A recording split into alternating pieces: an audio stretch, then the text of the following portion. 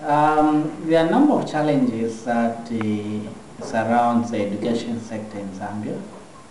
One of the challenges is that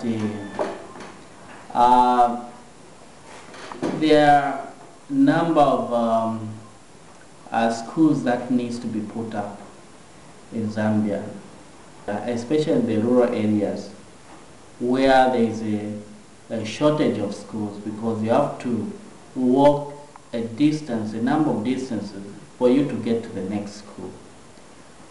And that is a big problem for especially children in certain villages.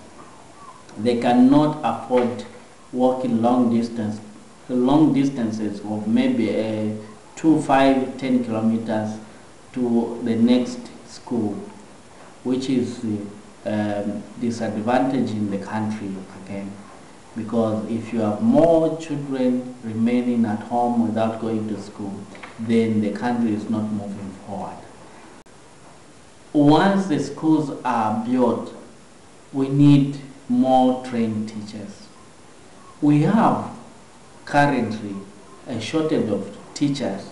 We need to develop as a country. We need schools in order for us to develop. We need teachers. Let's also take into consideration the number of pupils in a classroom. Currently, we have one classroom maybe with about 60 to 70 pupils per teacher, which is not a healthy situation. We need more classes for children to be accommodated in these classes, and we need also more teachers to actually take care of this increasing number of children, and also to increase the salaries for teachers, because it's a motivating factor. If we have a demotivated crop of teachers, then even the education delivery, the quality of education is affected. As an organization, Youth Association of Zambia, which is supplementing government effort, we thought of the best way of helping the communities, and we do not dictate to communities what to do. The communities, through the needs assessment that we do carry out, the communities come up with their own needs of what they would like to see their community to look like. Since 2004, we have been coming here in forward to help the community come up with this school, and we started from nowhere. This was just a bush. We cleared the bush, we started the foundation and everything. We have been building this school, contributing to this school almost every year.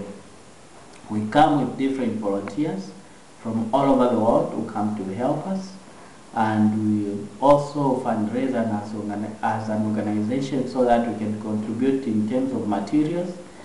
And right now we have 2 classroom block and an office space for the teacher, and children are now able to come to this school. Currently the school has got about 262 children who are actually come to this school, and they are for segments. Others come in the morning, others come in the afternoon, so that all the children can be accommodated. We are now molding bricks for the construction of teachers' houses, because we believe that we cannot just build a school without teachers' houses. So we want the teachers to be motivated. We want to build 3 houses for the teachers so that they are accommodated, so that they can also give quality education to the children in this chiefdom of Makanya in Mweetwa. Brilliant.